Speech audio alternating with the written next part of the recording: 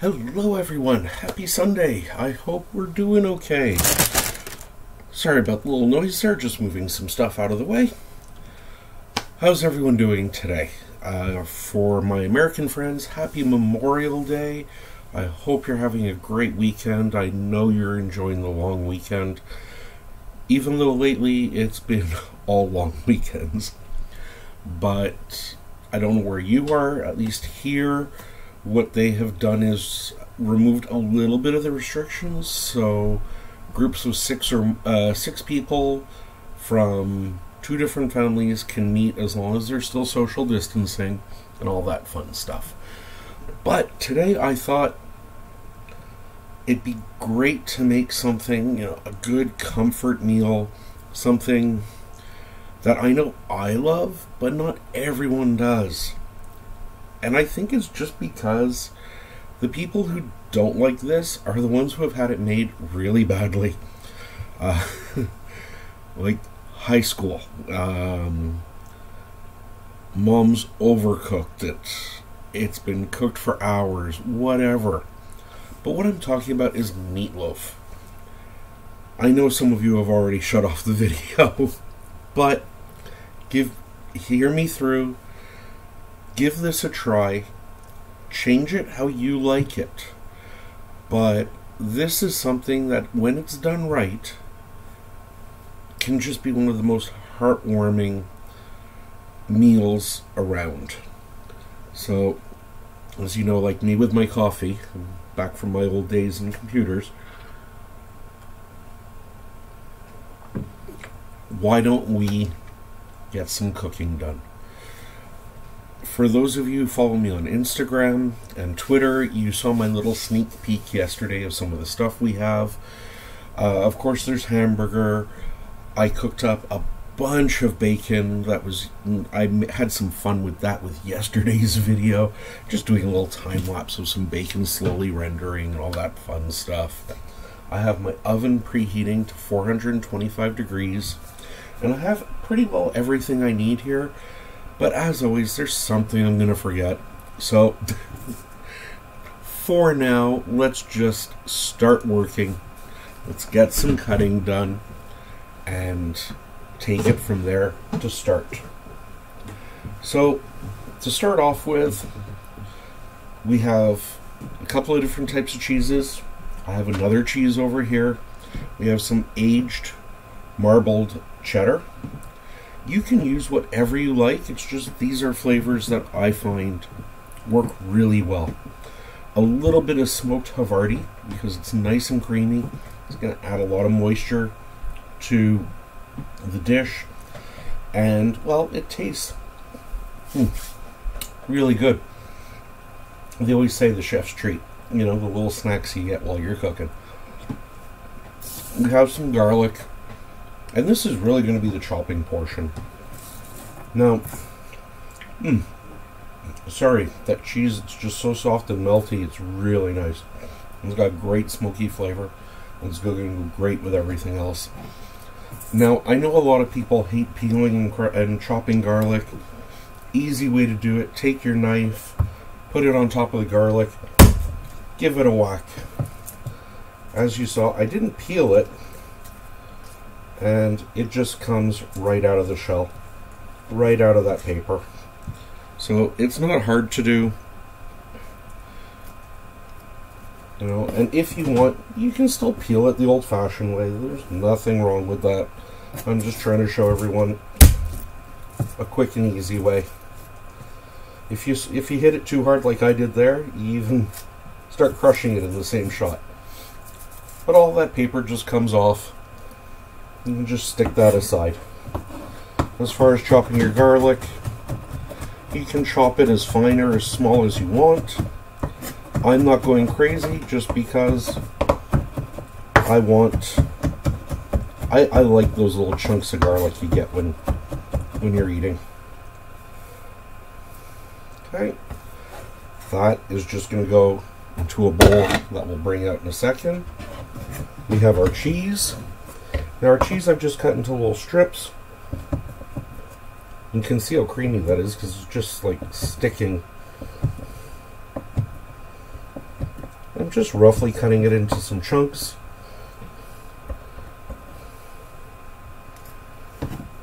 Oh, get a little container to put that in.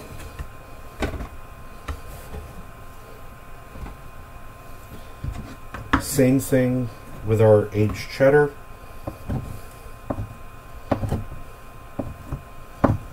Just some nice chunks. I want to be able to see, when I cut into this, I want to be able to see the chunks. I want to see those little melty bits. I want to know they're there type thing. And that's the chopping effectively done. And the chef's going to take another snack.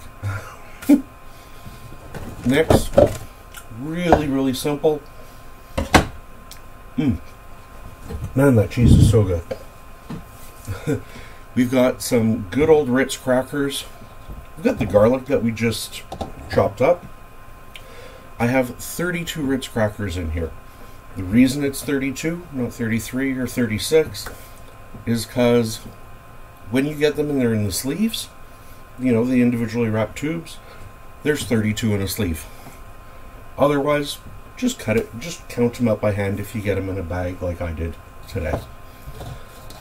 This, we're just going to brush up a little bit. Sorry, try and get the camera on that.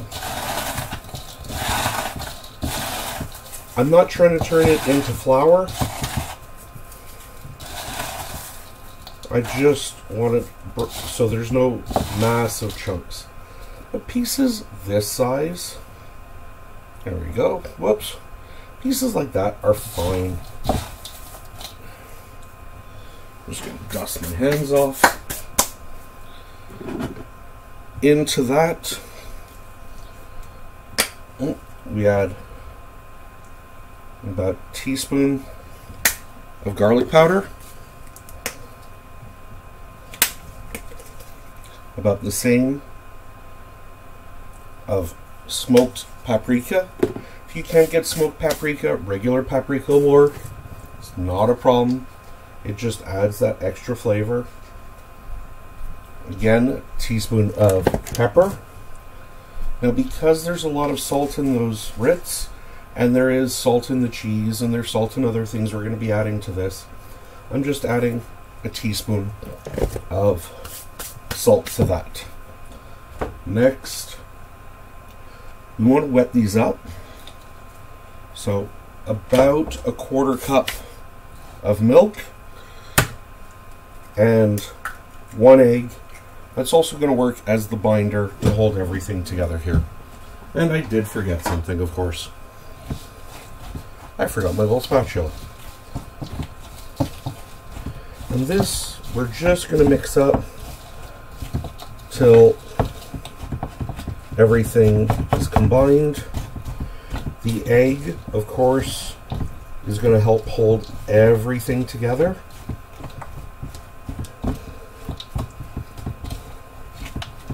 And that's it.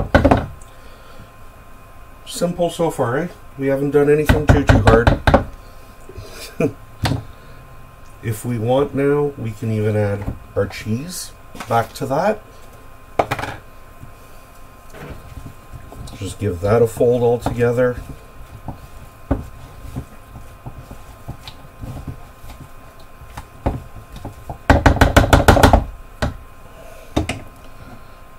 And then comes the meat. So for all this, I'm adding 2 pounds of hamburger. There we go. Need a little more in there. If you're cooking for more than yourself like I am, if you're cooking for just yourself like I am, this is perfect.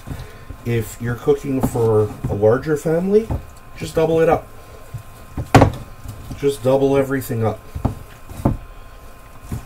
And right now, all I'm doing is mixing, getting my hands in there. And you don't have to worry about being gentle with this. Squish it up. Play with it. If you don't like the feeling of raw meat and all this on your hands, we all have disposable gloves, it seems, these days. So we can just use one of those. but I just find getting in there with your hands is the best and easiest way of making sure everything in there gets its first little mix. Now, like I said, for those who saw yesterday's little fun video I did, what I have here is 1 pound of bacon that I rendered. Basically means I cooked it really, really slow so that almost all the fat was melted away. And again, we're going to work that in. Why didn't I put this in when I mixed the other?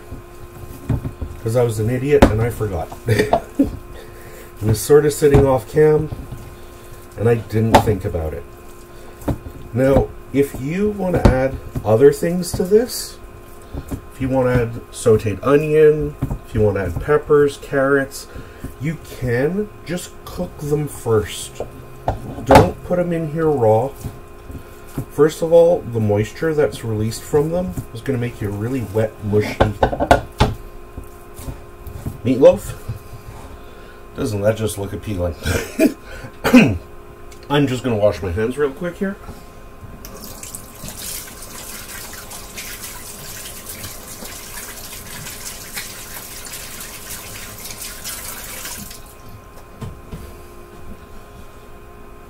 And of course, dry them off. Now, there's 2 other things I want to add into this. Because I didn't add any onions or peppers or anything like that, I find a great little hack or easy way to do it, where I'm putting all my vegetables in, is, I'm just going to try and get this in can, is I just use a little bit of salsa.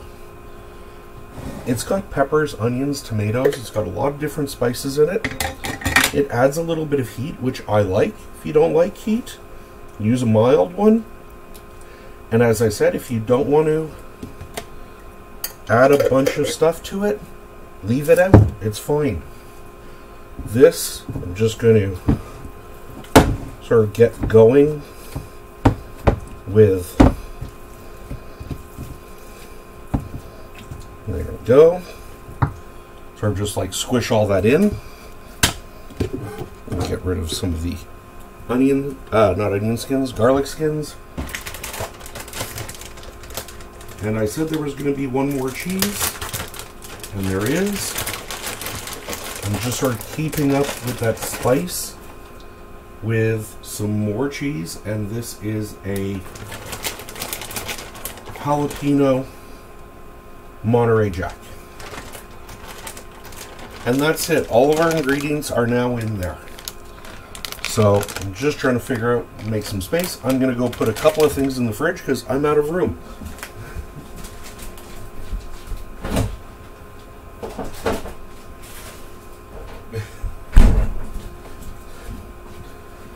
There we go. We can get rid of the spatula again and just give this one last mix. If you want to do this in a stand mixer with the paddle attachment, that's fine. That's fine. But I hate doing dishes. I know a lot of you don't like doing them. So we all have to keep washing our hands anyway these days. So I might as well kill 2 birds with 1 stone. I'll have nice clean hands, and I know this will be mixed up properly. So there we have our meatloaf mix. Once again, time to wash your hands.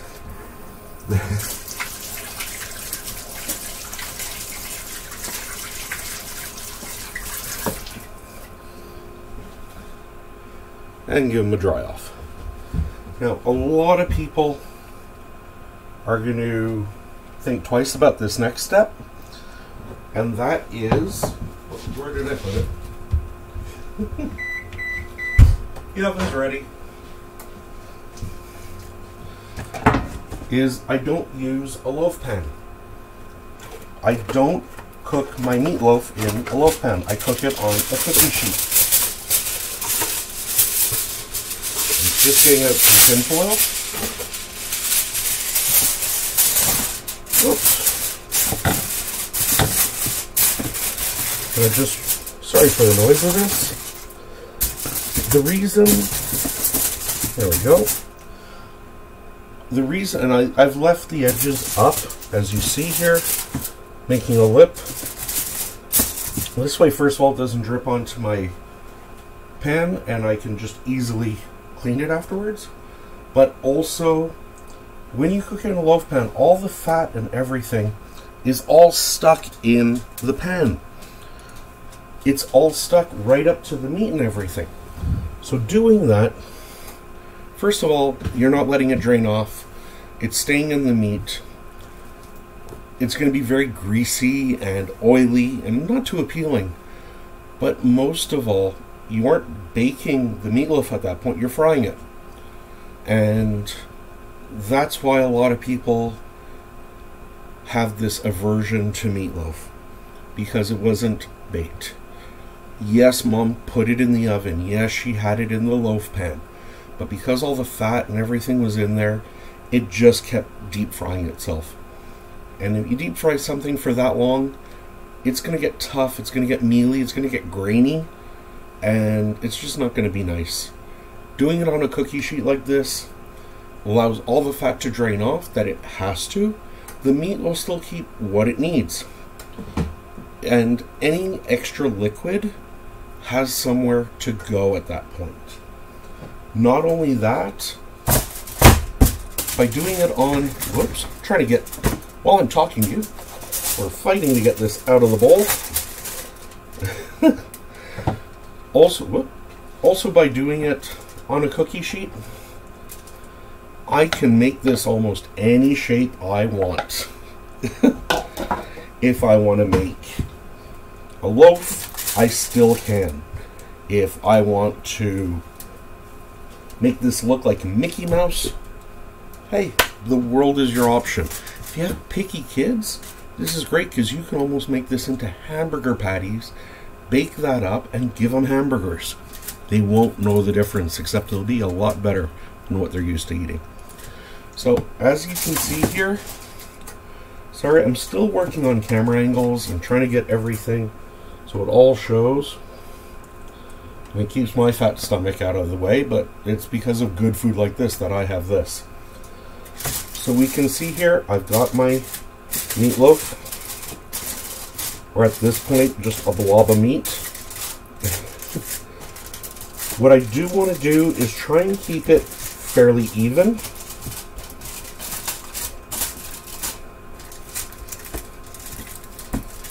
This way, at least it'll cook evenly.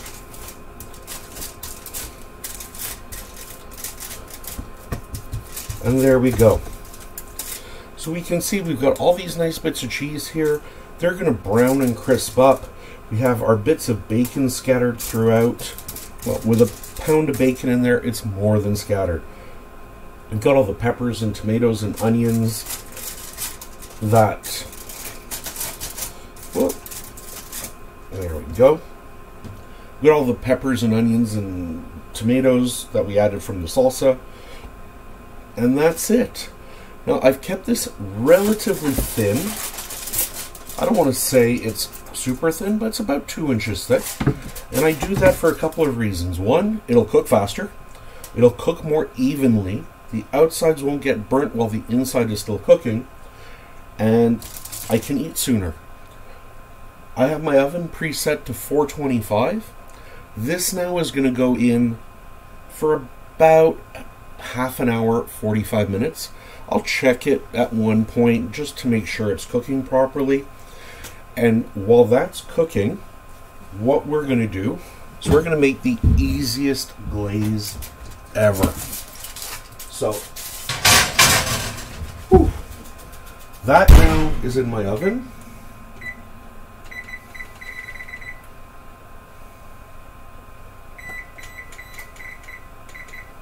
Trying to set my timer, but of course, there we go. The timer didn't want to work.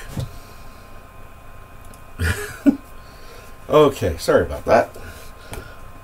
Well, just quickly, Move some things around.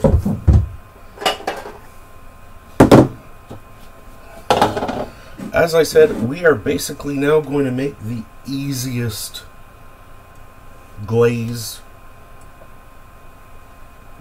that you want for this. Now, if you don't want a glaze on your meatloaf, don't put one on. That's completely up to you. I like that little glaze. I like the little crispy bit that it gives you, but that's me. And it does, though, add... Sorry, I'm trying to open a new bottle. A new bottle here. There we go. It adds a lot of flavor. It adds some really nice... When all the sugars and everything caramelize, has a little crispy top to it. So, we just have a little bowl here. We're going to add...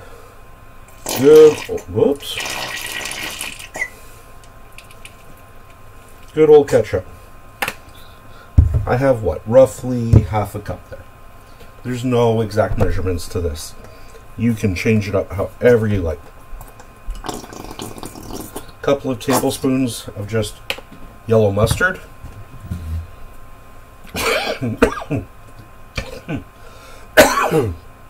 Excuse me.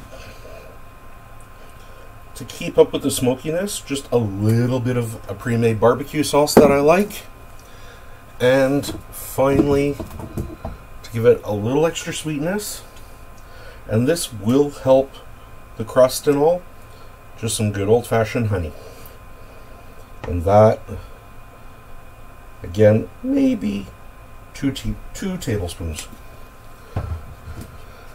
Now, you don't want to go through all this, not a problem. Use your favorite barbecue sauce. Skip the glaze altogether if you want, and just serve it with a nice gravy and some mashed potatoes. You know what? I do both. I do the glaze, but I still make a nice gravy to serve with it. Once that's all mixed, just give it a taste. Make sure all the flavors are there. I'm not going to add any salt to this because, needless to say, there's a ton in everything. I am going to add just a pinch of pepper to the mix. And that's our glaze done. It's as simple as that. So what I'm going to do now is we're going to take a little break here. This is going to keep cooking. Like I said, I've got the timer set for half an hour. After half an hour, we're going to give it a coating of our glaze. We're going to put it back in the oven for maybe 15 minutes, and then we're done. Then it's time for dinner. So, until that comes out of the oven, let's take a little break, have some coffee, and just relax. So, we'll see you all shortly.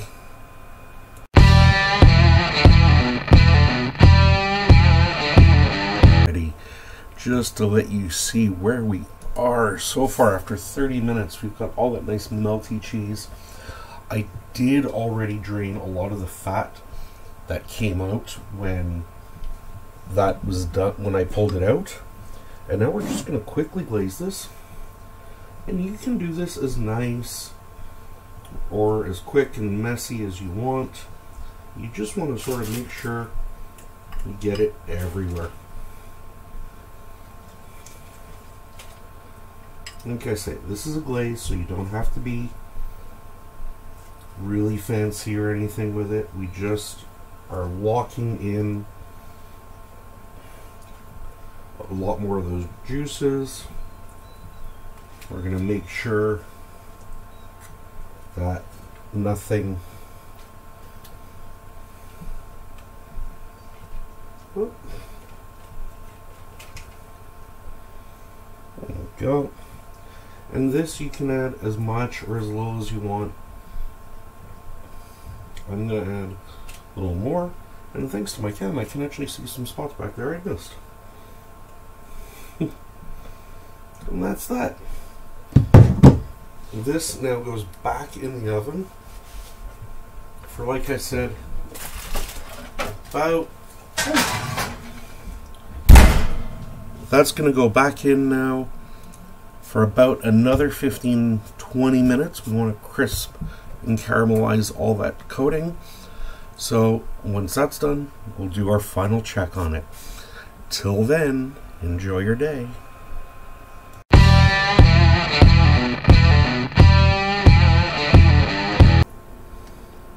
Hello everyone and welcome back again. It's only been 9 minutes. I kept checking on it because I don't want the glaze to burn with the honey, with all the sugar that's in the ketchup and everything. Better safe than sorry. So I checked, it's all done.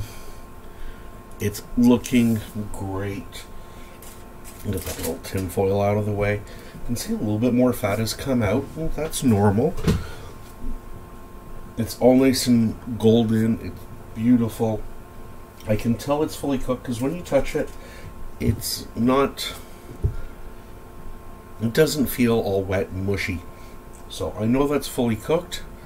Now, this ideally should sit for about 20 minutes. Just let it rest, let it mellow out. Any juices that are trying to get out will get soaked back into the meat, and it won't be as dry as Mom's old meatloaf, so to speak. So, I know everyone always asks, well, how does it taste? How does it taste? I know this is going to taste right now like flaming hot lava because I just pulled it out of the oven. But a nice piece there. We got some crispy little melted cheese. I can see the bacon. The glaze I can smell. This is going to hurt.